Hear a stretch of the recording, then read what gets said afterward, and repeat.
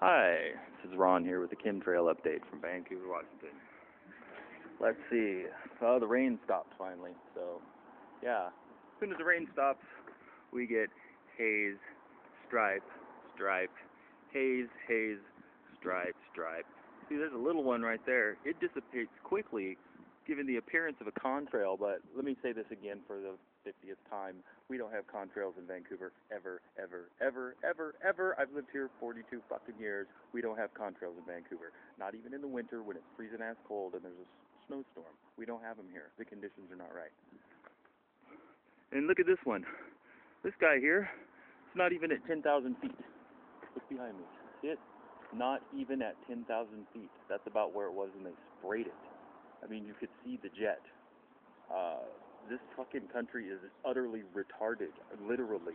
Why don't you just feed your children some cyanide already, alright? Because you obviously don't give two shits about their lives or your future or anything, and all you fucking save America by voting, you are the worst ones of the bunch. You guys are fucking retarded pieces of shit. If you can't figure out that the TV is there to program your mind and everything on the news is a lie, you're too stupid to fucking vote. So don't, you stupid shit. Go breathe some poison. Fucking God bless America.